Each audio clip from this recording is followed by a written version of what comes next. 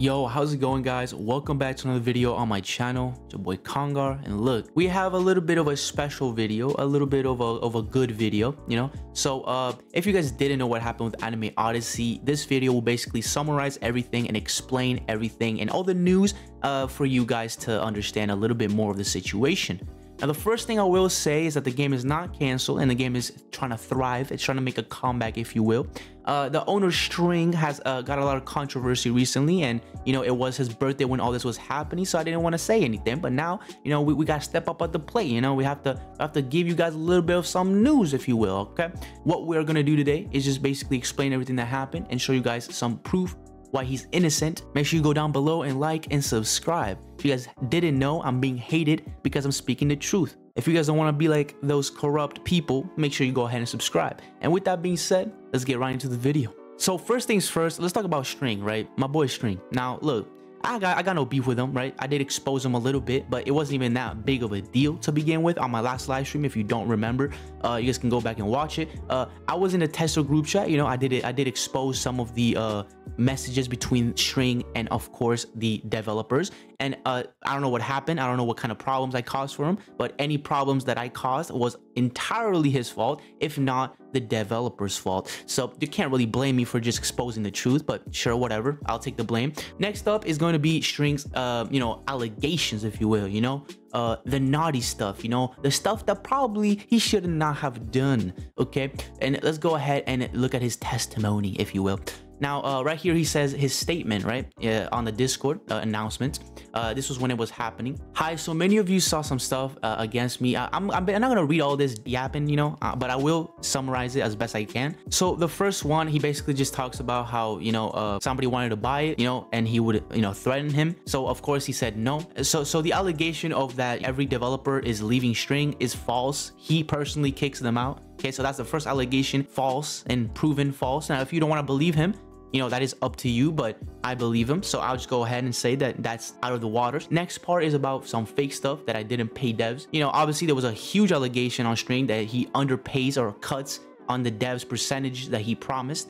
And you know, some devs did come out to me personally and did DM me before all this happened, you know. So I will have to say that I don't agree with String on this one. I mean, I think he did kind of cut, you know, some devs, you know. Next is gonna be the allegation that they're stealing assets from Anime Adventures. And then also on the fourth one, he says that obviously we are using some unit models of AA and GUI.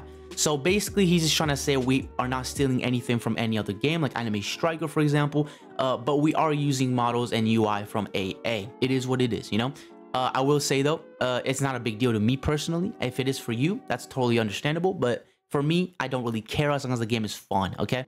Basically, they're talking about how the devs nuked the early access server and try to nuke the AO server. So also, you know, yeah, a lot of people has been on his head, you know, a lot of people has been trash talking him, if you will. And you know, it's not the greatest you know, fame, but you know, it is fame at the end of the day. And you know, String, you made it, my boy. You know what I'm saying? You got one of the best top tier games right now because of Anime Adventures. So why did I release a bugged Anime Odyssey? Good question. Yeah, right here he basically talks about how, you know, nobody in testing has gotten a data loss bug. I will also agree. I was tester before, and you know what I'm saying, like I didn't have any bug problems like that. And you know, obviously when you have 40,000 people join your game, obviously you're gonna find bugs you didn't even know there were, and that's totally fine. And I think it's pretty understandable. You know, if you've made a game in the past, you know how crazy it can be. Also, why Vanguard is delaying so much, probably because their assets cannot come up with a reasonable date. Then he says, am I a bad owner? I will have to say, I don't think you're a bad owner. I just think you're a bad manager, okay? So like owner, you know, owner means a lot of things on a game. You know, it means providing devs, it means providing percentage, and it obviously means providing some sort of promotional advantage, right? And obviously money. But you know, you're not a bad owner. Obviously you did that very well, especially with the amount of people that are actually joining the game. So you did that properly, you did that good. So you're a good owner. You're just a bad manager, and that's totally understandable. I mean, I'm a bad manager, you know, I'm trying my best, but a lot of people need to start off somewhere, you know, and you happen to blow up really quickly. So obviously, you know, you did good. You know, for your first time, I think you did quite well. Now, will I say that you're the best goddamn owner? No, but you are a solid owner, and this is all experience, and it's going on your bank account. You know, this is going on an experience bank account. So at the end of the day, you will become good in due time. But you also have to understand that many people expect too much, you know, and that is what's going to happen every single time. But you did quite well. Okay, so don't even worry about it. And finally, but not least, is the game canceled? No, okay, game is not canceled. They're trying to make a comeback, like I said previously.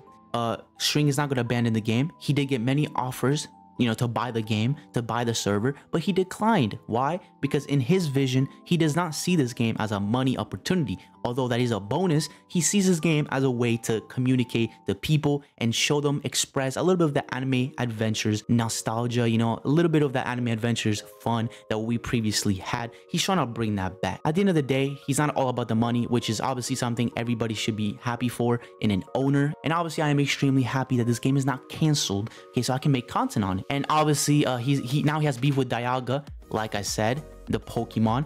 Very op. He's the #1 op of every good person, okay? I mean, me, I'm a good person. I'm a really good person, okay? But Dialga just doesn't like me. Why?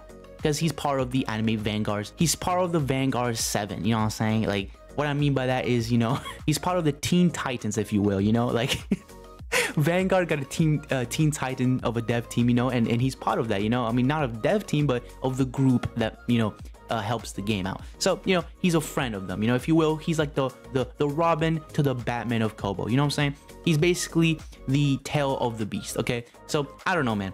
He is pretty corrupt. He's not a great person. I personally would stay away from Dialga. If you are making a game, I would not recommend you hire him for your game.